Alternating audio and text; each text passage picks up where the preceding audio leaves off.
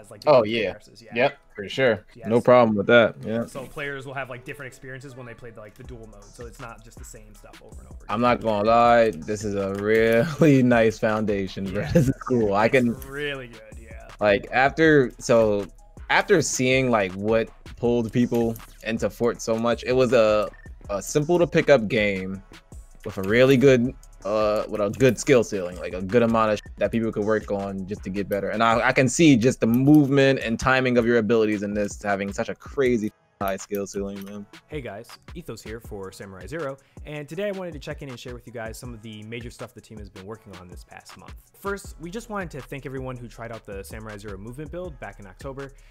It was an overwhelming success, and your feedback has been very insightful as we continue development. You guys showed us really how much you enjoyed the mechanics and what areas we can do to further improve them. While we won't dig too much into the feedback today, we will discuss it in the future in a separate video. But I am extremely excited today to share with all of you the first ever in-depth look at Samurai Zero's updated combat engine. Welcome to the Art of Combat. Samurai Zero features round-based game modes encouraging intense moment-to-moment gameplay and tactical pacing for the larger game when moving from round to round. Today we wanted to show off an early prototype of our dual game mode where two players face off in the ultimate face-off.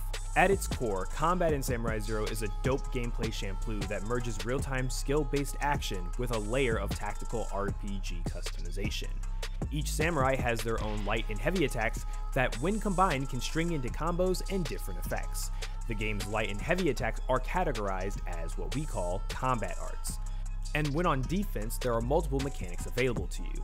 The guard ability allows you to protect yourself from combat arts in front of you. Timing this right before getting hit causes you to deflect an enemy's attack and transition into a counterattack. Dealing with a defensive player? No problem. In Samurai Zero, every character has their own resolve, and this resolve is damaged as they guard attacks.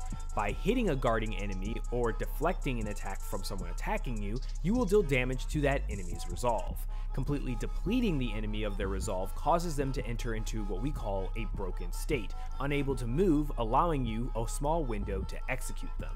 However, if you're the type of player who fancies mobility, every samurai has a dash ability that can be used to avoid getting hit or can even be utilized for movement and closing the gap.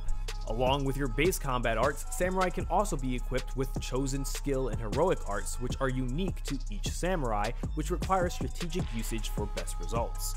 Each samurai will come with 2 skill arts and 1 ultimate ability called a heroic art. These are very powerful abilities that usually have a cooldown or some other resources required to activate. The heroic arts specifically are enabled by obtaining a certain number of charges. These charges can be obtained by eliminating an enemy or moving to the next round. The interesting thing about these arts is that they are unable to be guarded or deflected, unlike combat arts. So let's get into it a little bit. Ryder's first skill art, Instant Flash, allows him to send out an afterimage of himself that attacks in a straight line. It's a great ranged poke attack and it can go through walls. His second skill art, Speed Razor, hurls his electric blade at an enemy, dealing heavy damage before recalling the blade. While similar to his first skill art, this one does allow for some more creative applications. His heroic is Stellar Conclusion. Ryder charges up his attack before launching himself in the direction he's looking. If Ryder hits anyone during this dash, he will begin to unleash a flurry of strikes upon them and finishes the combo with a powerful knockback effect. But that's not all. While we showed you 3 of Ryder's possible abilities, there will be even more variations of them available to players to experiment with, and we will reveal more of Ryder's ability set as development continues. Fluid movement and special abilities increase the overall strategy of combat while all being balanced to give players the freedom to experiment and find what feels best for them.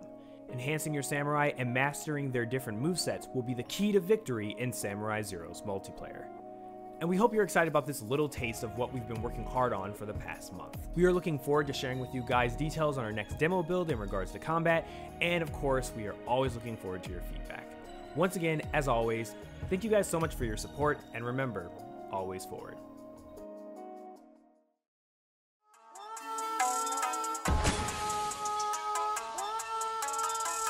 Until it extends past me and my limits, and your time is today. Nigga, you get a race, popping that shit out your mouth. You fit the edge of my plate.